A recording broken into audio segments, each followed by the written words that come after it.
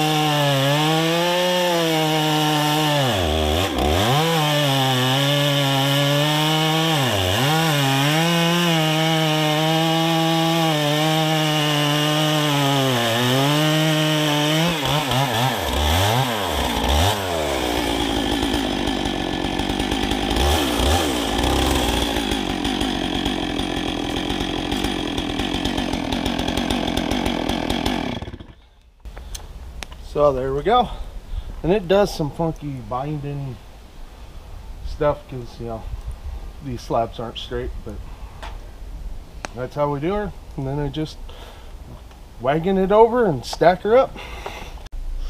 So I figure I'll go ahead and show you here that rack we just cut up. This one row right here is what came out of that, and didn't measure it out, but that's an 8-foot row there. So I'd say it's over half a row. Depending on where you're at, there's all sorts of different ways people like to measure them out. So that would be half a face cord, or, you know, a little over half a face cord, or a little over a 1/6 of a cord. So 3 rows in a cord, 1 row in a face cord, or rick is what I've heard it referred to around here. But typically around here everything's sold in cords, but decent amount for one load up in that rack deal. And that's just the offcuts. There's some bigger square chunks like this one that ended up in there because of the rot in the heart. So I just cut it out in a chunk and throw it in the firewood pile. So there we go. So thanks for watching. Don't forget to like, comment, and subscribe for more.